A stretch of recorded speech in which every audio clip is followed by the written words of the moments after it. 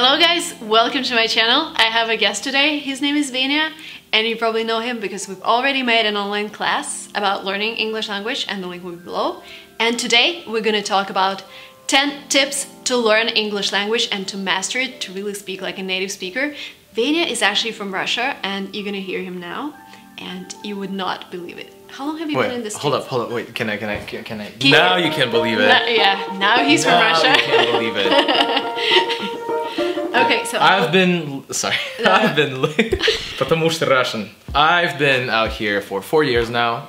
I stepped off the plane in 2013. But you stepped up with an amazing American accent. Already, yeah, I was just like that. And you've never been to the States before that? First time. First time. Can you imagine that, like, doing that back in your home country, mastering your accent, like Venia's? I mean, a lot of hard work, but this video is not. He's gonna tell you how. A little bit. It's not about mastering your accent, this video specifically. We are gonna talk about it later on. I have a hat hair right now.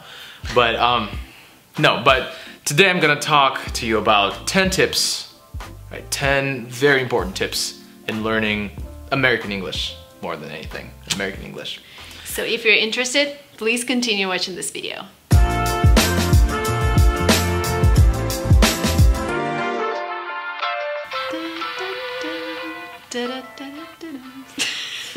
Please hold. In the back all the time. Please hold while we transfer your call. Tip number 1 for all of you guys, especially people from Brazil and all the Asian countries and Russia. Open your mouth. You gotta open your mouth real wide because American English is super animated when it comes to your mouth. In your native languages, you can kind of get away with it. In American English, it's not really gonna work because some sounds are super specific. And for example, 2 words, man and men, right? One man, multiple men. Huge difference. It's all about how you open your mouth. Always had with tax reform, is it a populist message that people believe? So you gotta be careful with that. Don't be afraid to open your mouth.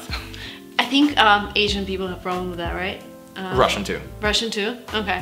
Yeah, so because America, I feel that America is about exaggerating things, like when you go American English, yeah. And American culture as well. When you go to Costco, like, where do you buy 6 packs of milk? 6 packs of milk. So it's about exaggerating. It's about doing everything in a big way. So yeah, opening your mouth, like everything is big. Yeah. Like all your reactions and just everything is big, and you have to showcase it through the language, basically. Totally. Yeah. So yeah, open your mouth. Which brings me to tip number 2. You absolutely have to learn phonetics. And I know you don't want to do that, but it's just something you really have to do as a foreign person who speaks a foreign language. You really have to do that because American English is not a phonetic language, which means you don't read it the way it's written. That's basically what it is. Production manager. It was Venia or Marina? Do you remember that alphabet? Like, English has 2 alphabets. The first is the alphabet, the second is the sound alphabet. Yeah. With all of the different signs. It's something you really have to do as a person speaking a foreign language and learning English as a second language, because American English is not a phonetic language, so things are not what they appear to be, basically. You don't pronounce things the way they're written. And you really have to learn the sound phonetic alphabet before you can actually talk, if that makes any sense. Yeah, and forget about your language, because I know, like, for example, again in Italian, if you say hotel, you would say hotel, so you don't pronounce the first H. So forget about that. I know, because the alphabet is the same, and some people are confused about, like, reading English words. Please forget about it and learn English phonetics. Really important. Like from scratch, kind of. Yeah. So when you learn your phonetics in English, you kind of have to forget that you speak any other language. Yeah. Because all your sounds from your native language are going to influence the English sounds, and then it's gonna be a mess, and it's not really gonna work. So yeah, learn your phonetics, but don't connect it to your native language, please. Tip number 3, especially in American English, relax. Don't be stiff. Just, you know, sit back and just enjoy yourself. Imagine you're an American on the couch. Just enjoy yourself. A big part of opening your mouth, the first tip, is just being relaxed and not really giving a f. Am I allowed to? No! Oh, sorry. They're gonna switch off the monetization. Yeah. You can do something. I'm gonna about it. You can censor it. He's an English teacher. Yeah.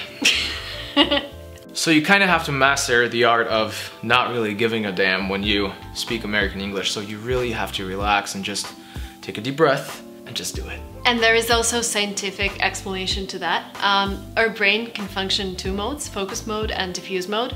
And in diffuse mode, it's easier for the brain to pick up the knowledge you have somewhere there in the back. Because when you're too focused and you try to remember this and that word, your speech is kind of artificial.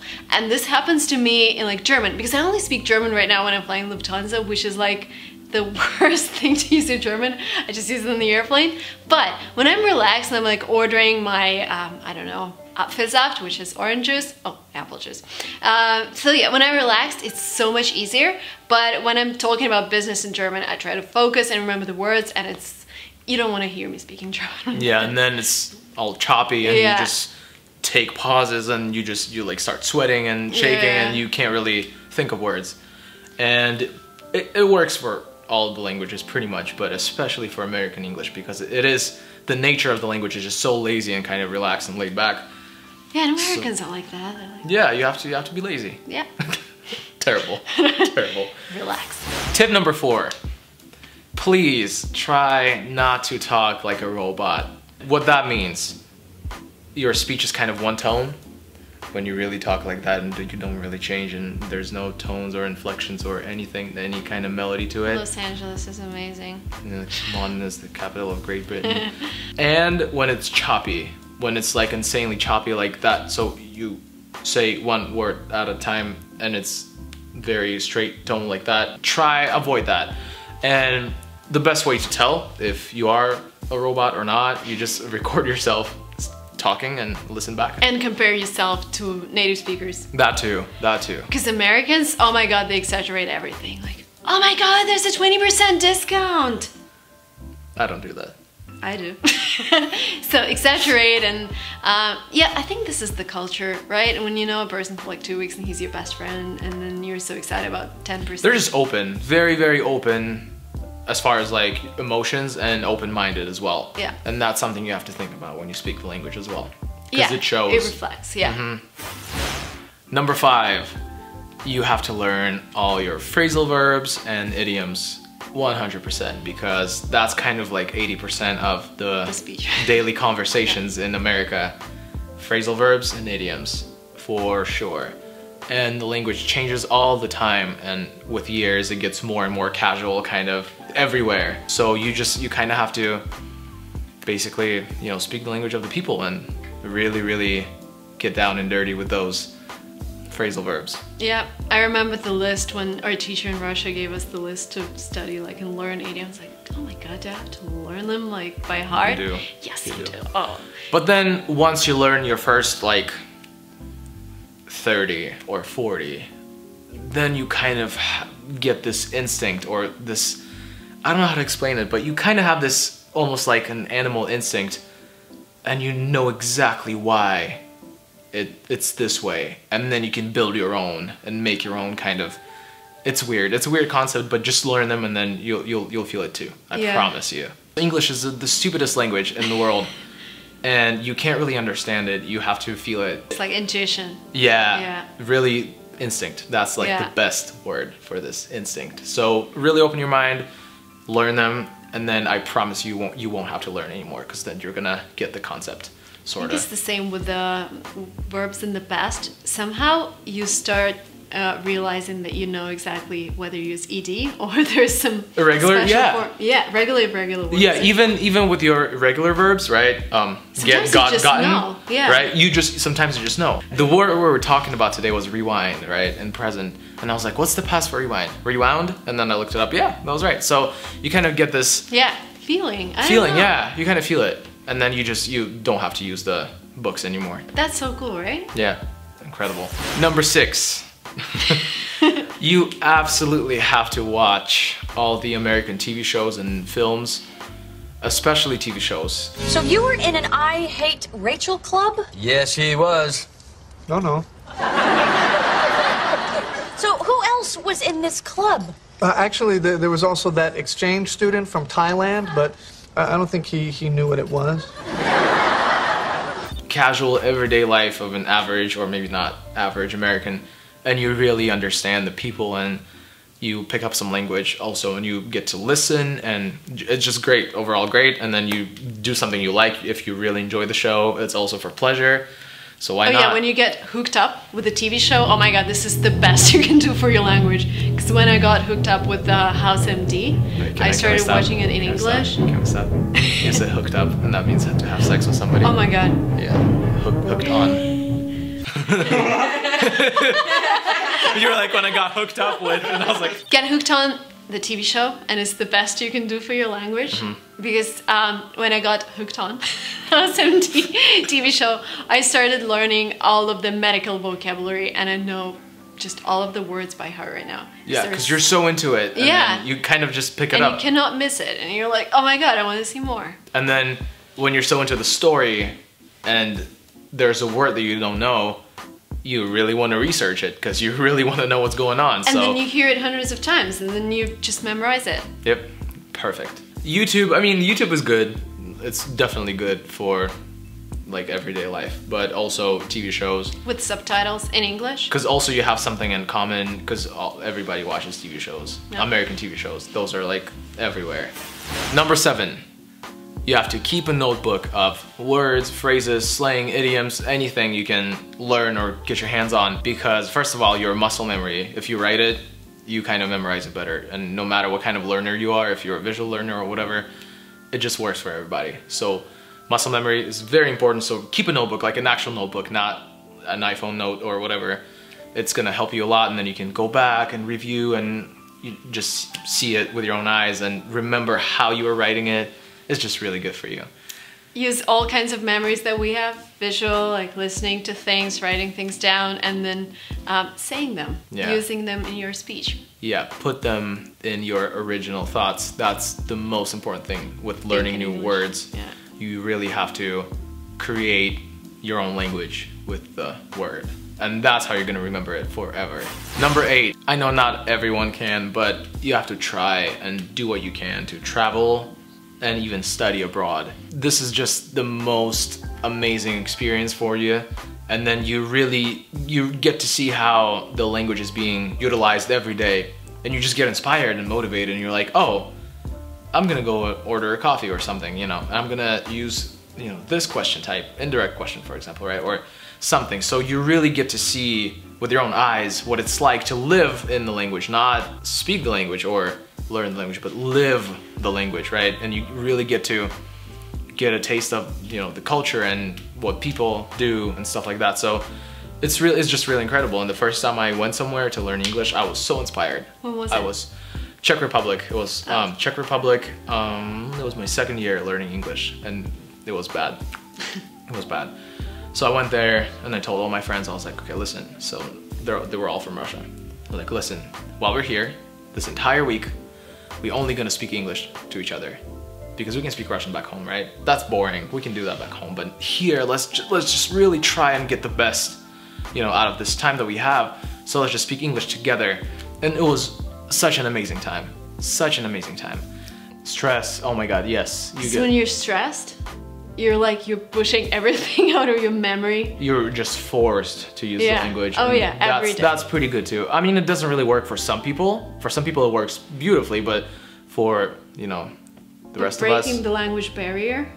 Yeah, it depends on what kind of person you are as well. But, you know, putting yourself in a stressful situation could work as well. And Vania is actually an English language teacher at Columbia West College here in LA. And if you want to come here, the link will be below, and Vania can be your teacher. I can be your teacher. Isn't that amazing? No problem. No problem. YouTuber is a teacher. Yeah, people actually kind of freak out. When you say how many followers you have? I don't say, they just know. They just know. Number 9, and probably one of the most important ones, you have to learn how to think in the language you're trying to speak in. So important, because that's how we get confused. When you think in Russian and you try to speak English, that comes out kind of I'm sorry. That comes out kind of bad, right? It's kind of choppy and not very nice because the grammar is different, the structures are different, the words are different, obviously. So you kind of have to learn how to, put your Legos together sort of in the way that you want them to come out, right? If you're building a castle with a, if you have 2 boxes of Legos, a castle and a car, and you're trying to build a castle with your car Legos, that's not gonna come out right. So you really have to make sure you can differentiate and just really hit the switch and just, okay, now I'm gonna think in English because I'm about to speak English. So you really have to learn how to do that and practice, catch yourself until it becomes a habit, and then nobody will be able to stop you, I promise. Yeah, so start with talking to yourself in English. And also another thing, like why do teachers advise to use English dictionaries? Because you have to memorize words as they are in English. Like you have to have this concept of the word, like here's, I don't know, a person. Yeah, Human being. You need to know it. Do not translate it from your language. Just realize this is a human being and this is the word you use to define moving, living. Yeah. Absolutely. Yeah, know the definition because there are some of the words, there are some words that I know in English but I don't know in Russian, even though I was born there and grew up there. But some things I learned in English and then I don't really know how to talk about them in Russian. So you really have to be able to separate the two, and that's how you're gonna make the most progress for sure. And this is the trick you have to learn. Yeah, you just really have to practice and catch yourself. And number 10, the most important one. The one that breaks some people actually. Don't be afraid to make mistakes because the truth is, nobody will judge you. That's just how it is. Nobody will judge you, nobody cares. And they don't care. They don't care, they're trying to understand what you're trying to say. So they don't really like analyze, oh my God, he made that mistake. Maybe some people do, but nobody's gonna judge you. Don't say who got, say who can't. Yeah. Maybe like those things, pay attention to. If it's like, if it's something like that, like, Yeah. But like normally, like do not concentrate on whether you sound like a native speaker, do not concentrate on your grammar, concentrate on just enjoying your time, enjoying your conversation, and being in the moment. And by the way, guys, Vene is also a writer. Author, yeah. Yeah, so he has written a book on English tenses. And this is the book that comprises like hundreds of books on English grammar. And I think this is the only book that you need on your desk when you're studying English. Just one. Just one. Honestly. And it's like a super short book. I had 10 different books, 10 different people to go to, 500 different websites to go on. And that was a lot. And it was a lot of little pieces of information that I had to put together for me in order to learn English. So what I did, I just made that one little book that has everything you need to know about English. You're welcome. The link will be below. I think you totally need it, guys. And if you enjoyed this class, please like this video, subscribe to my channel because Vene lives 1 hour right from me on the airplane. He lives in LA, I'm from San Francisco. So yeah, we're gonna have a lot more online classes with him. Yeah. And yeah. Don't forget to subscribe, like this video, let us know if you have any questions or if you want a class on English pronunciation because I want one. Yeah, I teach that. Yeah, let us know in the comments below. Thank you so much and we'll see you in the next vlog. Don't forget to hit the bell. Yeah. See you later. Ding, ding, ding. See ya, bye bye.